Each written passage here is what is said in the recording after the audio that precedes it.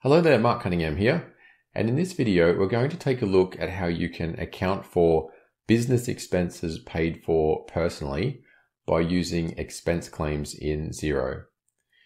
Now the principle is pretty much the same all around the world, so you can get value out of this video no matter which country you're in, even though I'm going to use the Australian version of Xero's demo company in this demonstration.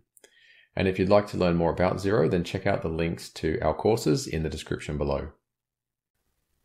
Okay, now in this video, we're going to learn how to reconcile or account for business expenses that you pay for with your personal money. Now there's a few different ways you can do this in Xero, and in this video, we're going to do it by using an expense claim. And the reconciliation is done with either a director's loan account or the owner's funds introduced account. And the one that you use depends on the type of business that you run.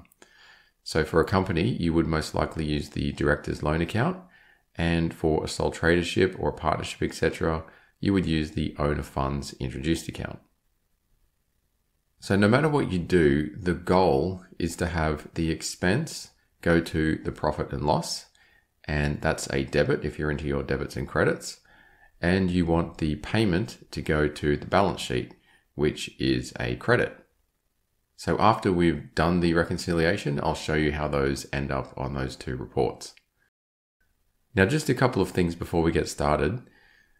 You'll want your business bank account to be hooked up to Xero, but you don't want your personal bank account to be hooked up to Xero. So even if you've paid for the expense personally by using your personal bank account, do not hook it up to Xero because you don't need to do that for this exercise. All right, so let's go into Xero now and we'll see how this is done. Okay, so over here in Xero's demo company, we just want to go up to business and expense claims. And then we want to click on new expense and expense claim. And it's in here that we're going to put the details of the expense for our business that we paid for personally. So I'll just start off by putting in the amount. So I'm just assuming that this is $100 plus GST. And the description is going to be a fee for the registration of a business name. Okay, so obviously if you've got something different to put in there, make sure you put in the description for the expense that you paid for.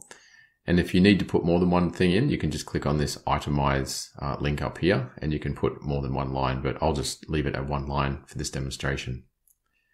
Okay, so next we want to click on personal money because we paid for it out of our personal funds. And then you can just put the name of where you actually spent the money in here. Okay, so I've just put in ASIC there, the Australian Securities and Investment Commission.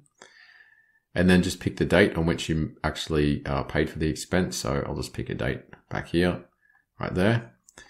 And then down here, we need to select the account. So this is the general ledger account that you need to pick here. So I'm going to just put mine to general expenses there. Obviously, if you've done something different, like if you bought some stationery, for example, go and pick your stationery account down here. And you can do it for just about anything. You can even do it for fixed assets like computers, etc. But for this particular video, I'm just going to say it's a general expense. All right, down here, you've got a couple of optional things as well. You've got region, which is a tracking category here in the demo company. I'm not going to worry about that. You've got assign to customer as well, if you want to assign this to a particular customer of yours that you've got in your Xero system. And then you've got label as well, which I'm not going to use. But just down the bottom, it's a bit hard to see, but just make sure you've also got whether it's including or excluding tax selected correctly. So I'm going to say that the $100 I've got down here, if you can see that, is excluding tax. So that means that it's going to be $100 plus GST, you can see there. So the total that I spent is actually $110. And that's what I'm going to put through as the total expense. All right, scrolling back up then. If you need to go through an approval process, you can save it as a draft or submit it for approval. I'll just go ahead and approve it. Okay, so now if we go over here to the To Pay tab, we can see that we've got that one that we just put in there. So there's the fee for the registration of the business name, $110. Okay, so the next thing we can do is have a look at where this goes. So if we click on here, we can go to view bill, but I'll just actually bring it up in another screen. So I'll just duplicate the screen and I'll go to business and bills, and it'll be over here in awaiting payment. Okay, so there it is down there. You can see it says expense claims. It's got my name there. And then it's got the 17th of August. It's got a due date on it as well, which you can change because obviously we did pay for it already through our personal funds, and it's got the amount. So I'll just click into it. Okay, so like I said, you can go and change that due date if you like, but I'll just leave it for this exercise. So what we've got here is a bill that has been created in Xero that is not yet paid for in the system. So that's come from here.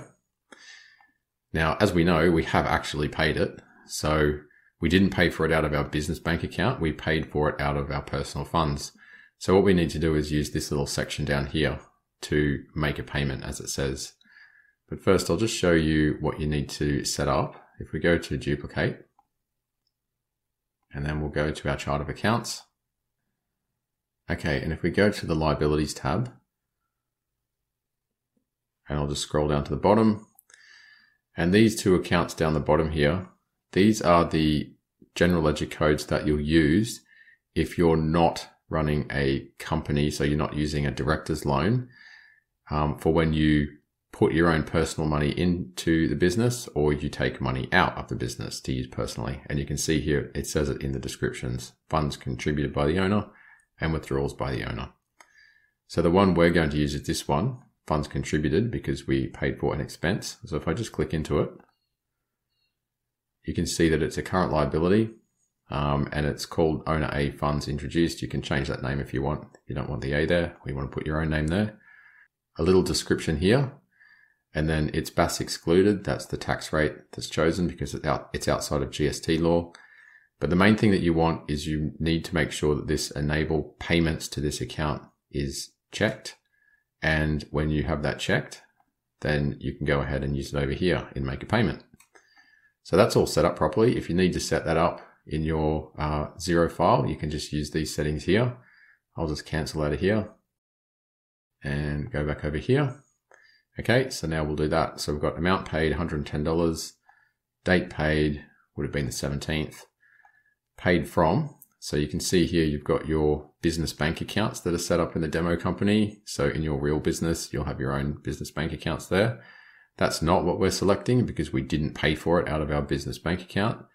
We paid for it personally. So we choose this one, Owner A Funds Introduced, which is that one over here, Owner A Funds Introduced.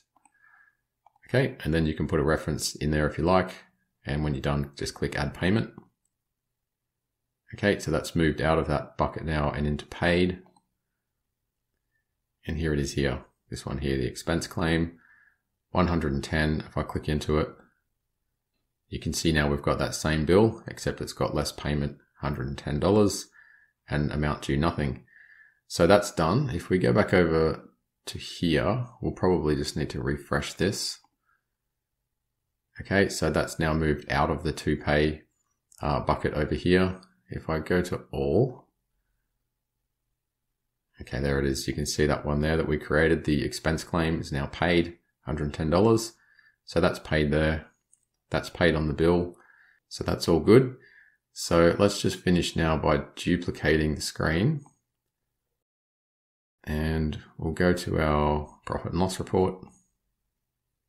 Okay, so that's run for the month of August there, which is when we actually paid for the expense. So if we scroll down into our general expenses line here, if we just click into it, it looks like there's a couple in there. Right, you can see there, that's the expense claim we did for $100. So that comes through obviously net of GST on the P&L, but that's the one there. So that's your debit side. So if we just duplicate that again, and we'll go to the balance sheet, and we'll run it at today's date. Right, if we scroll down, we can see here in current liabilities, we can see we've got the Owner A Funds Introduced account there. There's your 110 there. I'll just click into it. Okay, just to confirm, that's the expense claim there. So this is the credit side. So if I just go back, just to explain again that the credit side of the entry does not come out of the business bank account or savings account or whatever you've got up there, because you didn't pay for it with your business funds. It was paid for through personal funds, and that's why it comes out through this liability account down here. So that's the credit side. That's the debit side on the profit and loss. And then over here, like we saw before, the bill has been paid and the expense claim has also ended up over here paid. Okay, so that's how, if you pay for something with your personal funds, you can do an expense claim in Xero, and you can put the payment through that owner funds introduced account instead of a business bank account.